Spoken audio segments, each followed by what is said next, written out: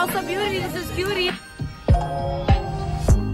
Whatever happened to the time when a boy would pick you up at 5, take you out to eat, text you all the time, treat you nice and sweet?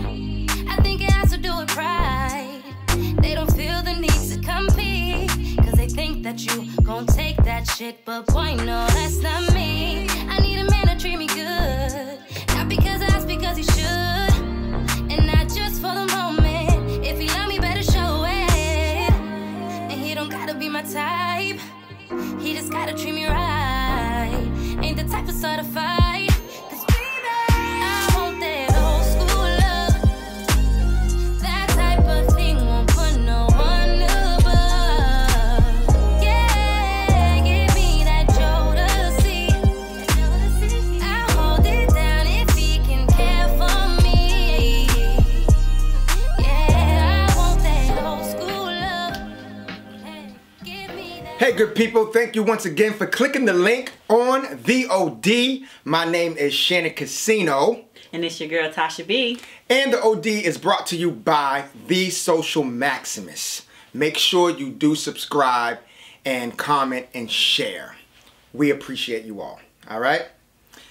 Ready to get into this topic today? Let's get it in. Let's do it. We've been thinking about this topic. We've been talking about it all week, like what topic are we gonna do? And we got into a conversation about us being kids, and when we were kids, the good things, the bad things. A lot of us were poor, broke, we didn't really have it all. But there was one thing that stood out in the conversation, and we just wanted to bring it to you guys today. And that is, who gets to discipline your kids when you're not around? Especially when they've been acting up. Who disciplines your kids? Is that allowed? Are you okay with that? Are you not okay with that? I remember when I was a kid, me and my brother, when we was kids back home in Boston, and there was this pizza shop on the corner, and my mom and my aunts and uncles, you know, very popular in the neighborhood. Everybody knew them. They knew everybody. Right. And so that, you know, means everybody knew us. Right. So what ends up happening is, me and my brother, this one Saturday, you know, kids, we go outside early in the morning. You know, the pizza shops opens up, and it's probably, you know, we played all day, and we play up and down the block. So me and Raymond, my brother, we end up getting start playing on the bars of the pizza shop. Yeah, because like, you know, it's like up north, it's like the city bodegas. They have like, you know, they're built different ways, and there's like little creaks in the wall. And we was climbing on the wall and up on the window, and we were just messing with the bars and hanging from them and stuff like that. And the people in the store that owned the pizza shop didn't like when kids did that, because they didn't want to be responsible for kids getting hurt. Right. So it was this Puerto Rican guy that lived in the neighborhood that my uncle was very, very cool with, and very cool with our family actually, well respected. And he came up to us and bopped us both. Bop, bop. Oh, get out of here, right? He got us. Bop, bop. He's like, get your butt off of there. Da, da, da, da. He's like, go down. But so I was messed up by that, because in my mind, you know, little hood kid, I'm like, wait till I tell my uncle you put your hands on me. Right. Right, you know? And I did say that to him. I said, I'm gonna tell my mother that you hit me. And he said, go ahead, tell him. And sure enough, I told my mother and told my uncle that he did, and they did nothing. They did nothing. And they actually turned around and got back on me and my brother about doing that, because everybody knows that the pizza shop owners, you know, didn't like when people did that. Because right. Of, you know, the bars that they had outside, you can can't explain that part. But so he did. He you know, he bopped us. Bop, bop. Get over there and go play over there. And I'm gonna be on this corner and messing with that. Whatever. So so they did nothing, and I have to say, even today, that kind of helped me be the person that I am today. Yeah. Because back in those times, it seems like the whole neighborhood was raising your kids. Absolutely. You know? Absolutely. What do you feel about that? Like, you know. I agree. Back in the day, you know, it was the neighborhood was the neighborhood. Now, no one ever hit me. you know, that wasn't, you know, related to me. But me and my brother was kind of, we was off the chain. We were real little boys. Right, we was into everything. But I definitely think the whole neighborhood had, you know, a say. You know, all the kids were outside playing all the time. You know, Miss Johnson up the street would say, "Hey, get off of there, get off my fence." Right. You know, things like that. But never, you know, had anyone hit me. Now today, in today's world, today's society, that would never fly.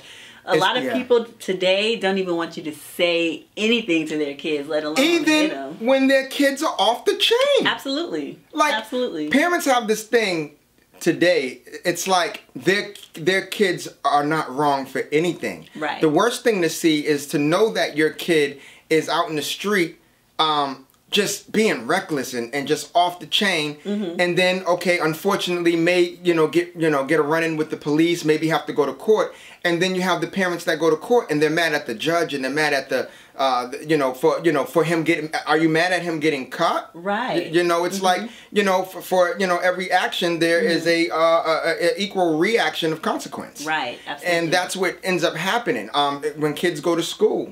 You know, they're bad, and then you have the parents at home that's like, not my son, not my daughter, but these are the same problems when they come home from school that you have with them too. Right. But you're ready to go up to the school and fight the teacher. Oh man. For disciplining your child. In today's world, teachers don't discipline kids physically, but verbally, you say something, you put them out class, yeah. I'm gonna tell my mother, and you go home, and the next day, the mom's at the school ready to fight. The mother is really at the school ready to fight the teachers. And it gives the child a false impression that, they're right, or that it is okay. They can get away with anything. Right. Because my mom's gonna, handle anybody who says anything to me. Mom and dad, right. I believe that there's different levels of discipline as well. Like, the physical is one side of it. But there's also the discipline of, getting a talking to. Right. When I was in 3rd grade, I had a teacher named Miss Brown. And I went to the Parley Dover Elementary School in Harbor Point. First of all, sorry, I don't mean to cut you off, but anybody named Miss Brown was a trip back in the day. Yeah. Your name was Miss Brown? Miss Brown. Woo! Yes. She coming at you. Right. At the church I grew up with, we had a Miss Brown, and she didn't play. She don't play with no kids. Miss Brown don't play with no kids. Miss Brown don't play. Miss Brown at my school, I was in 3rd grade, and she, overall in school I was a good kid, but you're a kid, so you have your days, you have your moments, and I remember Miss Brown jacked me up, took me out in the hallway and jacked me up, said, "Now you need to pull it together." So discipline is different levels. The physical, and then there's the discipline of verbally speaking to a kid to get them get their head right, get them back in the game, and straighten up and fly right. Right. So now, here's the thing. In relationships, if you meet a man or meet a woman and they already have kids and living in the home with that person, responsible raising their kids, and you bring a new woman home or you bring a new man home, is it okay for that person to discipline your kid when the kid is being disobedient? Is it okay for them to physically discipline the kid, do you think? That I don't think so. No? I don't think so. I think it will cause some problems between the child and the stepdad and stepmom. And even put a wedge between you all's relationship. Absolutely. Because they're looking at like, you're not my dad, you're not my mom. Yeah, you ain't my mammy. Right, exactly. But I think that's a conversation for the two adults to have prior to moving in and setting ground rules. Setting ground rules. Yeah. But for it to just for that. For me, I don't think that would be okay. I mean, I do definitely think that they should have a role in disciplining the child, maybe verbally talking to them, and definitely letting the parent, their actual parent, when they're present, know what happened, and if they want to physically discipline them, let them do it. But right. In that case, that's real sensitive. It's sensitive. It is. me in a situation like that, if I met a woman that already has a child, children, me and the mother is dating, I don't feel as though it's my place to physically discipline my child. Not my child, but their child. The child. I didn't mean to say my child, but their child. I don't feel as though it's not my place. I would feel it's not my place to put my hands on someone else's child. Right. You know, whether I'm dating their mother, or like, you know, and we're in love, and, you know, it seemed like it's going somewhere, and she already has, you know, children from a previous relationship. It's not my place still to put my hands on that child, even if they're acting up or whatever. What I do believe, I think it is okay, especially if you're taken it to the next level. You moved in, you moved in together. You're paying bills. You're feeding this kid. You're clothing this kid. I do believe that if the kid is out of line with mom or out of line in school with the teachers, I do believe as a man, especially we talked about it before, if you are you know, a man and you're taking care of business and you're a leader within that relationship, the kid is part of the package. So I feel as though, yes, I'm gonna sit that kid down and speak to that kid and set them straight verbally. Verbally. And two, especially if the kid's dad is actually still alive, still active in the kid's life. There's no reason for me to go to get physical or anything. Really, you know, nowadays they'll say there's no reason to put your, you know, touch a kid physically at all. But we come from a different era. We come from a different time growing up. Just keeping it real. I believe in spankings. I will say that. And look where I'm at today. Listen, spare the rod, spoil the child. Absolutely. Yeah. So I'm not. You know, if the child's dad is still around and active in the kid's life, then he's still dad. That's his department. That's his department.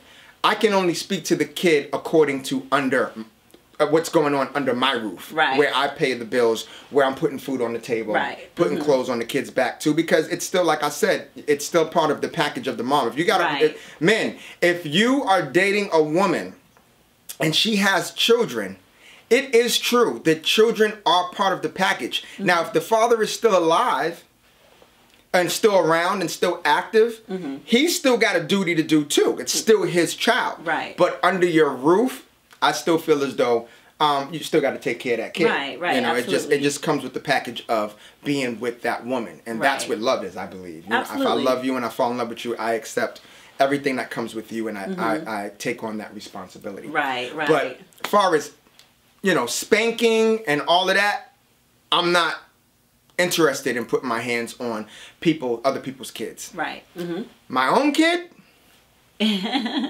might be some you know, might have to go down. But not anybody else's kid. Not anybody else's kid. Yeah. Now, you know, as they say, it takes a village to raise a child. Absolutely. So I think one of the other things to look at is the relationship between the child and the adult who's disciplining them, as well as their parents' relationship with that person. That all determines who can discipline their child, because you know, there's certain people in my family that I would allow to discipline my child, and certain people in my family that I wouldn't. Absolutely. Yeah, just because they're family don't mean that, you know, they get that that authority over your kid. Because some people, there's a lot of people that think that, you know, if you relate it to me, then I am that authority and I can spank you. But no, you know, some people, like you said, it's a new world out here, and even people in your family, my family, their family, people are reckless and are not balanced when it comes to those type of things. So not everybody is, you know, gets that privilege of authority. You don't get that, but I do believe if you're leaving your kid in the presence of another adult and they do something wrong in their presence and you're not there, I do believe they have you know, that authority or right to say something to the child, disciplinary, say something, speaking on what they did. Yeah. You're speaking of like a family member, maybe. Family member, teacher. If they're in school all day with these teachers, if you know you got a little badass. Yeah, absolutely. They acting up in school. Right. You know, the teachers are with their kids, you know, a long portion of the day. Absolutely. If they are acting up in school, teachers have the right to say something to their child. Absolutely. You know. Yeah. Going back to Miss Brown, that's, you know, she's my teacher. I see her every morning. Every morning, you know, 5 days a week. And she knew my character. She knows my personality as a kid. And it's 25 of us. So she knows the personality of each kid. So she knows the day that she jacked me up, she knew I was off of who I am. Right. So she got in there. So that's still, you know, teachers are still human. That was a motherly instinct. That was her doing her job instinct. You know, I was interrupting the class. You know, I was being a badass. Right. You know, that day, you know. So I feel as though a teacher to a certain degree do have that that privilege of authority in a situation like that. And she did. She grabbed me by the collar and she said, you need to pull your thing together and cut it out and sit on the other side and split up with them because you off the chain today. And it's like, I didn't like it then, but I appreciate that now. And I wish that, you know, like I said, the world is crazy. All these things are kind of like against the law now. You know? Everything. So it's you know, kids are growing up thinking that they're I can do whatever I want. There's no consequence for me.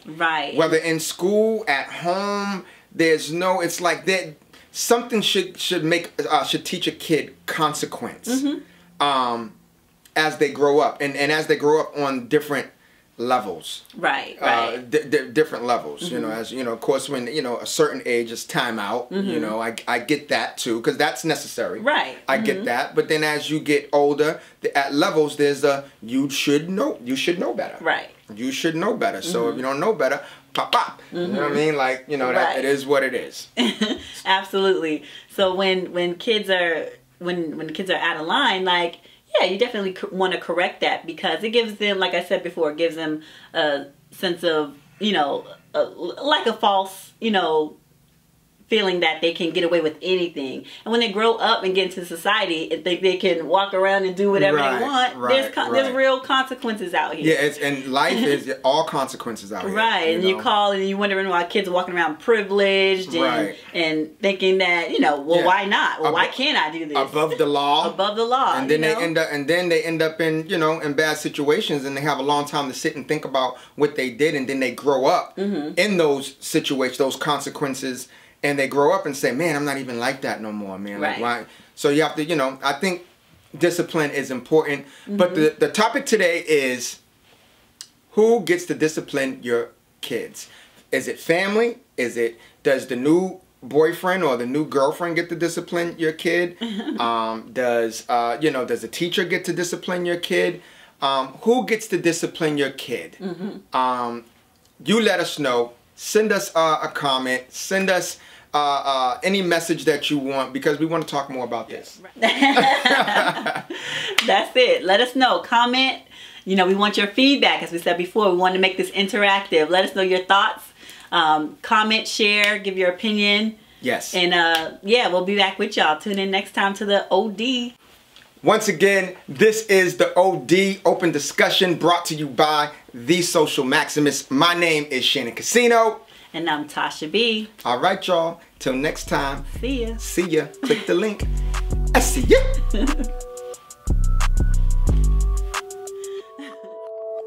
Hey, good people. Thank you once again for clicking the link and joining us on the OD, The Open Discussion, brought to you by The Social Maximus. Be sure to subscribe to our YouTube channel and don't forget to like and share the episodes with your friends. Once again, my name is Shannyn Casino. Thank you for watching.